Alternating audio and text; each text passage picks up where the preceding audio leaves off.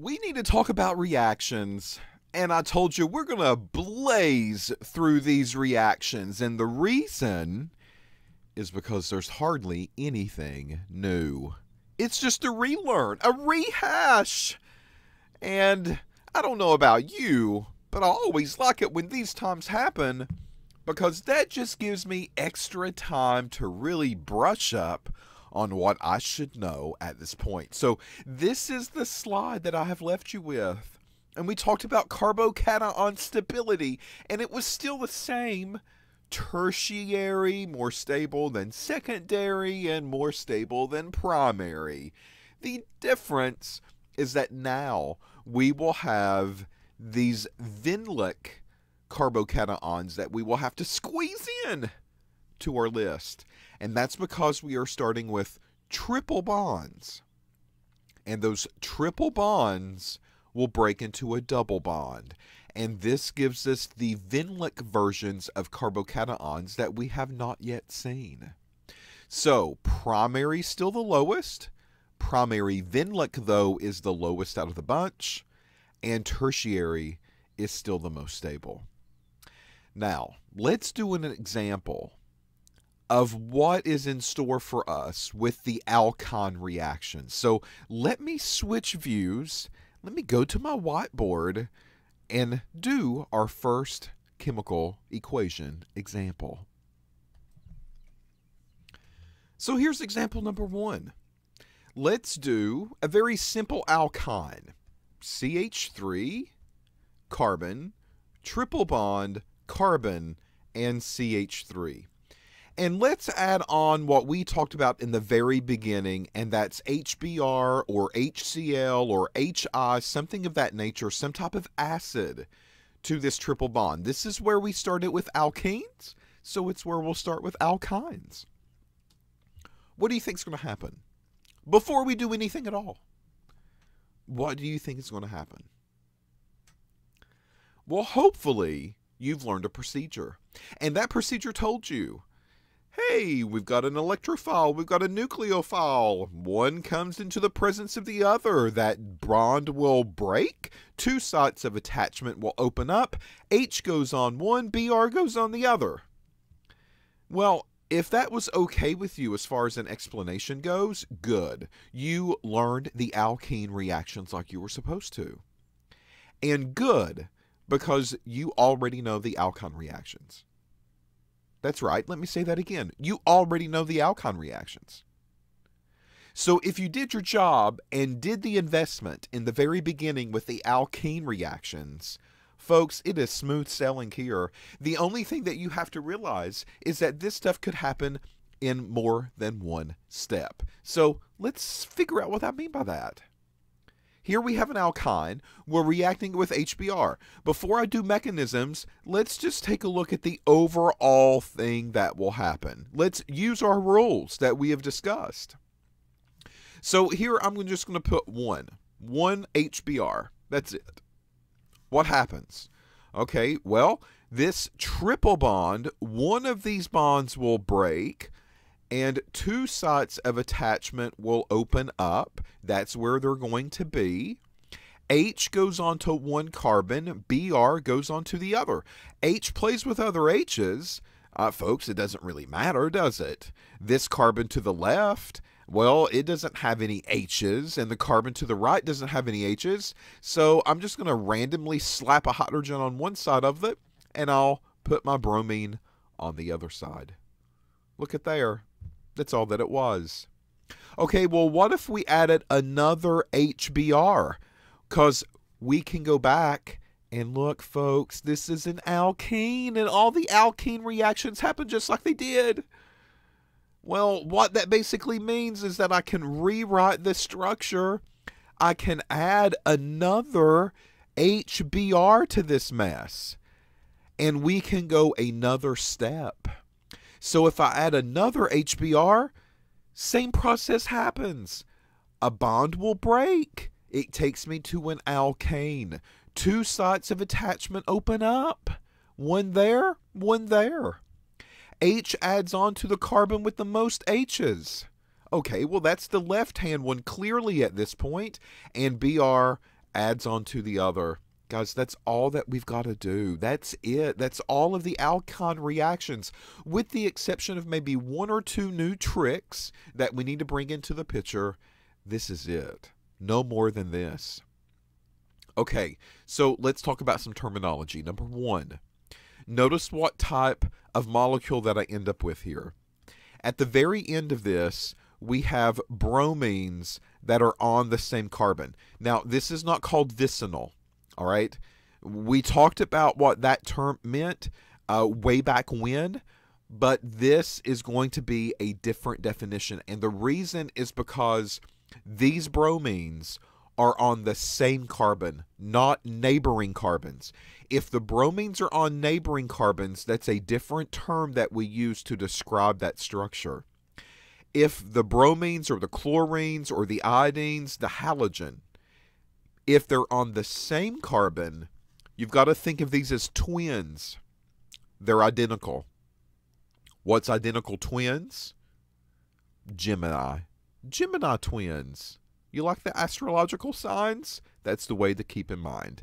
These are called geminal, from Gemini, dihalides. All right, so this is just a term that we use to describe these types of compounds. Geminal dihalides are basically in reference to the halogens. Di means two, so two bromines in this case, and they are geminal on the molecule, which basically means they are attached to the same carbon in the structure. So there's one more new term that we can throw out to describe these types of products and molecules that we form and that we work with.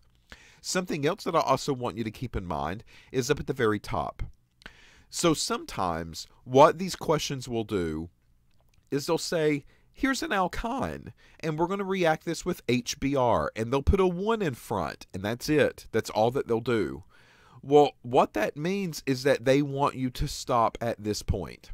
They only want you to take one step and use that one HBr to break the triple bond to a double. Two sites of attachment open, H goes on one, Br goes the other, and that's it. That's all that they want you to do. However, other times what they'll do is they'll write a 2 out in front, or they'll write the word excess on the arrow. This is a very clear-cut sign that they want you to take the HBr and go all the way to the very end as far as it can go. So of course, 2 steps. Taking the triple down to the double is step number 1, and then taking the double down to a single, that would be step number 2. So that's why they do 2 moles of HBr sometimes, to give you a clear understanding. They want you to go all the way. Other times, they'll write the word excess, and it means something completely identical. So excess HBr, take it as far as it can go. Take it from the alkyne and go all the way to the alkane with it. All right, so now that we understand kind of the overall picture, the bigger picture of what we're going to be doing, I want to talk to you a little bit about the mechanism again, because it seems like this is where people have problems. And this gives me another chance to reintroduce the mechanism, talk about how this actually happens, and then apply that to the alkene reactions that we talked about in the last lecture module. All right, so this way it will give you a very good review maybe. Okay, so here's our alkyne, and we're reacting it with hydrochloric acid. Let's draw the curvy arrow mechanisms to show how this happens. So the first thing that I have to realize is that the HCl, this is a polar molecule. The HCl is electronegative. There's 3 sets of electrons around it, so it's partially negative. The hydrogen, because of that, is partially positive. All right, so there's an imbalance here. There's a charge distribution here, and this is what's going to create somewhat of an electrophile for me in terms of the hydrogen. Okay, so the triple bond, that is a very negative source. That is my nucleophile. So my nucleophile is always going to get my start of the arrow, and it always points to the positive piece. So it's going to point to the hydrogen, and it's going to rip that hydrogen off. Whoop! Come with me, hydrogen. I'll give you a new home. I'll give you a better relationship if you just leave old nasty chlorine behind. And hydrogen says, okay. All right, well, the chlorine here, it's electronegative. It wants the electrons. So the electrons between the H and the Cl, chlorine's going to get really mad. And it's going to say, go on, leave out of here. I don't want you no more, but you're going to leave all the money behind. So chlorine sucks up those electrons. All right, so what we have at this point, if this first part of the mechanism happens, is we have a CH3, a carbon that has now broken to a double bond, and then another CH3. Two sites of attachment opened up, and hydrogen goes on to one of these. It really doesn't matter which one. It's a symmetrical molecule at this point. I don't really care if you put it to the left or to the right. It means the same thing. And the other carbon will get a positive charge. Well, we also have chlorine now that's all big and bad, all on his own, and he has those electrons from that bond, and now it carries a full-blown negative. So what we've done in this step is that we have formed, right now at this moment, a Vinlic carbocation. Do you see that? If we look at this setup, this carbocation is on a carbon that's with a double bond. This is a secondary Vinlic. If you go back and take a look at that list, we reintroduced or we introduced these into that existing carbocation stability. So this is one of the carbocations now that we have to kind of think about when it comes to rearrangement. So will it rearrange? Well, if it goes left, it's still a secondary Vinlic. And if it goes right-handed, it goes to primary. Don't want primary. So secondary Vinlic is okay for this molecule at this point. It's not really going to really do anything. It's not going to shift. So what that means is that the chlorine, which is now our nucleophile because this is negative, that's where I want to start my arrow, that needs to point to the positive piece. And that positive piece is right there at that carbocation. Okay, so when we do this, well, I'm going to write the arrow, and I can keep trucking on in one line. If I've got room in my notebook paper, that's fine. I've got a CH3 group with a carbon, a hydrogen that points up, a double bond, a carbon, a CH3, and off of this carbon is my new chlorine. Okay, well, we're going to add HCl one more time because we can. We can still get a product from this. Folks, the mechanism is the same at this point. There is no difference. So, just like before, that HCl is polar. This is slightly negative. This is slightly positive. My double bond area, this is a negative source. My negative source is going to come in, and it's going to attack that hydrogen. It's going to pull it off, and hydrogen goes, okay. And then that chlorine says, okay, I'm an electron sucker. I'm going to take them. And away they go. Just like before, the double bond is the one that actually breaks now. So I get a CH3, a carbon with a single bond. This had a hydrogen on it, and it opens up a bond that's freed up. That's where my hydrogen's going to end up going. All right, so on this carbon, I have a chlorine that's already here, and then a CH3. I've just replicated it. That's all that I've done, and two sites of attachment open up. Hydrogen, because of Markovnikov's rule, go play with other hydrogens. That is what it wants to do. It looks at these two carbons and it says, hey guys, I'm here to play around and I only want to hang out with people like me. So hydrogen, that's where it goes. And then on the other side, this opens up the carbocation attachment. All right, so I've got this chlorine that's swimming around, fully stacked with negatives. It sees that carbocation that has now formed. That carbocation is secondary. If it looks left-handed, it's still secondary. If it looks right-handed, It's primary. So, folks, this is not going to move. It's going to be lazy, and it's going to say, oh, well, I'm just going to stay here. There's no better route for me to go, right? It's kind of like a job. I'm perfectly okay with what I'm doing. You know, one job next to me, it's not going to pay me enough. The other job is basically what I'm doing now, and it's giving me the same amount of money now, but yet I've got to get up and I've got to move and I've got to, you know, go and change lives and change towns and cities and make new friends. I ain't going to do that. And it just stays put. All right, so in the last step of this mechanism, that negative chlorine, which is my nucleophile at this point, comes in and it's attracted to that carbocation. So I need to show that movement. When I do that, I'll finish up the last step of this mechanism, and I get CH3, and then a carbon, and then a carbon, and then a CH3. Over to the left-hand side, these two hydrogens, guys, I'm just going to condense down, and I'm going to write it as CH2. I just simplified that up a little bit so it doesn't look as nasty. Then the right-hand carbon, it did have one chlorine on it, and now it's getting another chlorine on it. And there is the final product. Now, I want you to look at the screen. If you followed me, if you followed my description and was okay with the majority of this, you're learning. Go back and take a look at the very first day that you took organic. Would you have even known what was going on at this point in time on that very first day of an organic chemistry class with me? If the answer was no, and now you look at all of this jumbled up garbage on your computer screen, and you're like, this is not too bad. I mean, these curvy arrows kind of make sense. The partial positives and negatives make sense. Showing the movement of where things go makes sense. You are learning organic. Can you believe it?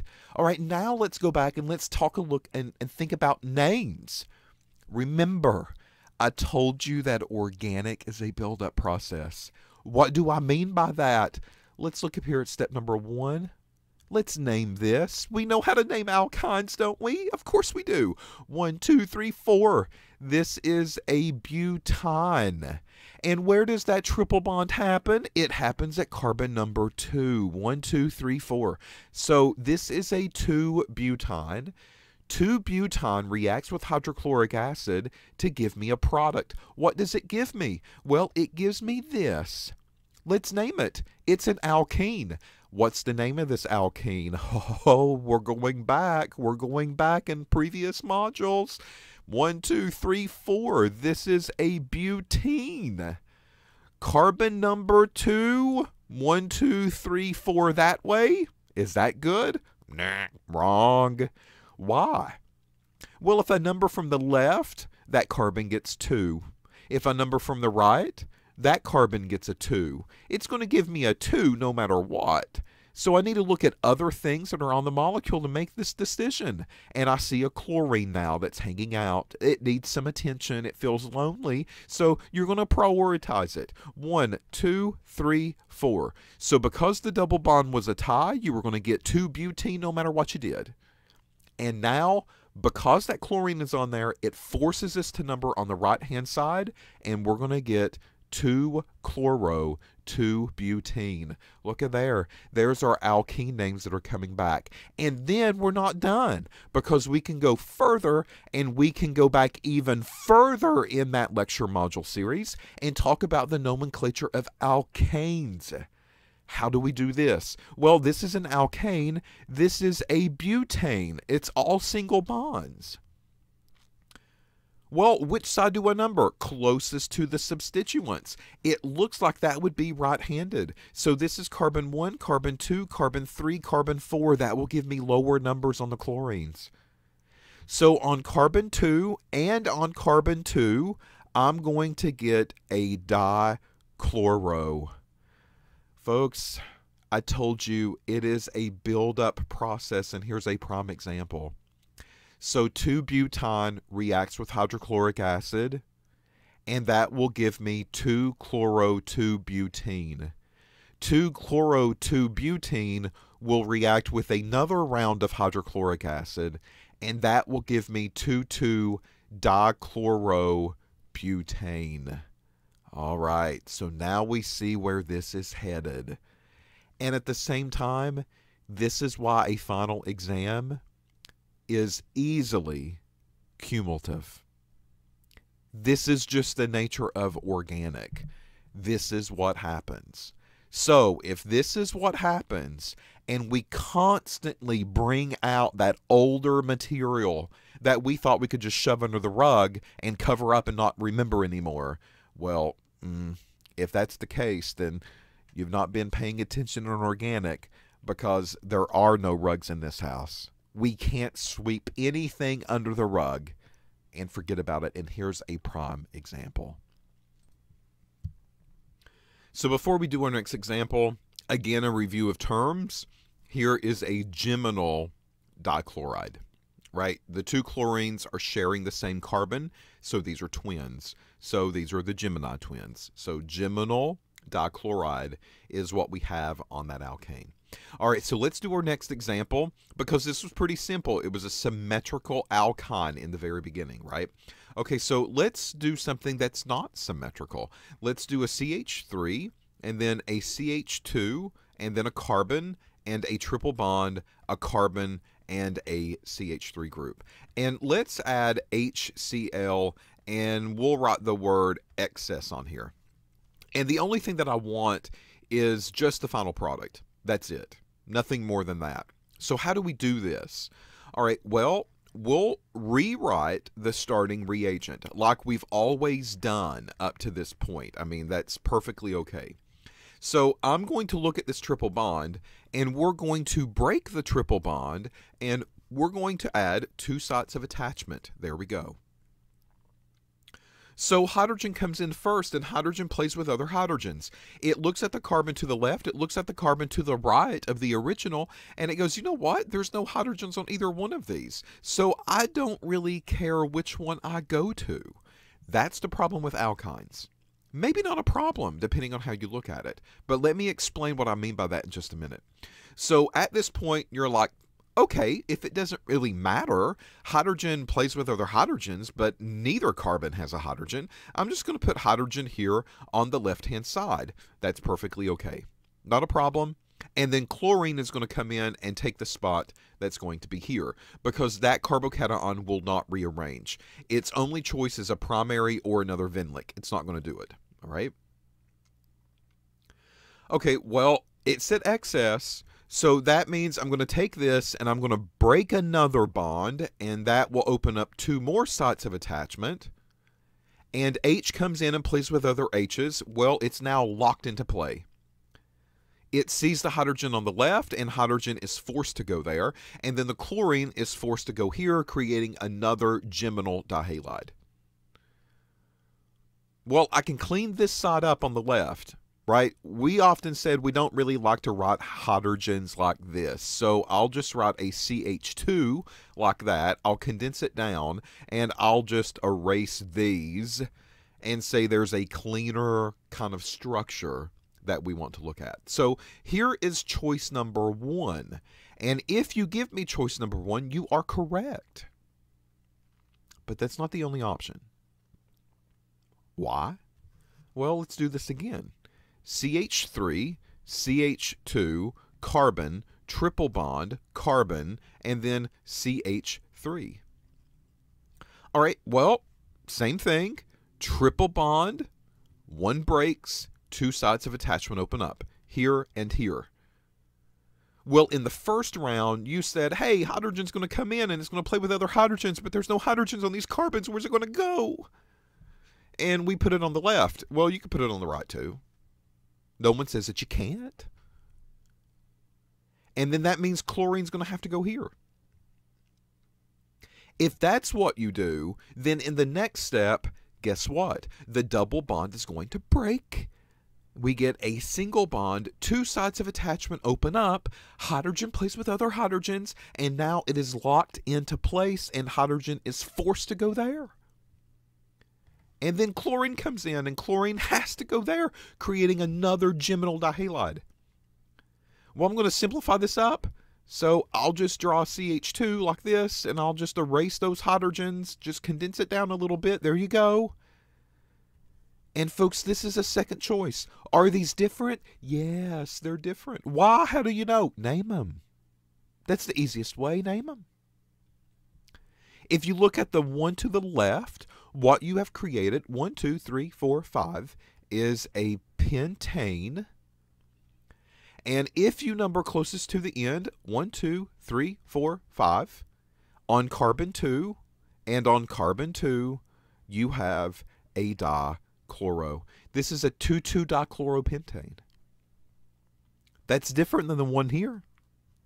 The one here, it looks like this is going to be a 3,3-dichloropentane. Now you see the problem with organic. You know, very often in a laboratory environment, I will tell people 60% yield, folks, you are doing good. This is not general chemistry. General chemistry, you know, we really like for you to be in the high 80s and 90s as far as percent yield goes. That means you did your lab work really, really well. In organic, 60 is the new A. Well, not in this class and not on my test, but in the lab, 60% yield is extremely good. And the reason is because of things like this. There's no rhyme or reason. Both of these get formed. Both of these are okay. Both of these happen. And this is going to decrease your percent yields on one product only because you're getting a mixture of products that you have no control over. Because keep in mind, the mechanism did not care. The mechanism did not care which one this was going to go to. Now, can we still talk about majors and minors? The answer is yes. We can still do that. Later on, we might even see some of those examples. But as of right now, you need to understand that a mixture of things begin to go on. And sometimes these questions will want you to write all possibilities. You have to be careful with that word. If the question does tell you, write them all, then this is what you have to do. You have to give all possible choices that are out there. However, if the question, like we've seen before sometimes in other ones, talk about major products, then that means one of these is going to be preferred over the other in the version of the mechanisms. And we've got to figure out which one that might be a little bit later on down the road. All right. So, guys, here's your example of adding acid onto an alkyne. Very similar to an alkene. There is no difference in them except it takes part in 2 steps. If you give it enough acid. If you limit the acid, we can control it in a way, and we can get a double bond involved in this mix as well. Now, does that mean that if I only do one, that I don't get these at all? No. No, that's not what that means. But on a sheet of paper, that's what that means. In real life, that 1 mole of HCl would react with that triple bond. It would break it to a double.